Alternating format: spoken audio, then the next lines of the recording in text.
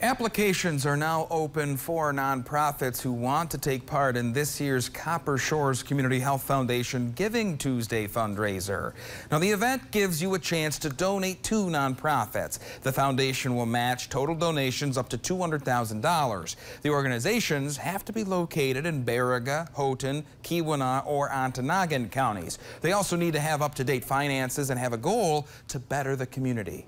For most of them, this is their biggest fundraiser throughout the year. This is what allows them to do the work that they do. So it's really important that people pay attention. We'll open up donations in early November and a chance to just support these organizations that make our community a healthier place. Applications are due October 9th. Giving Tuesday is November 28th.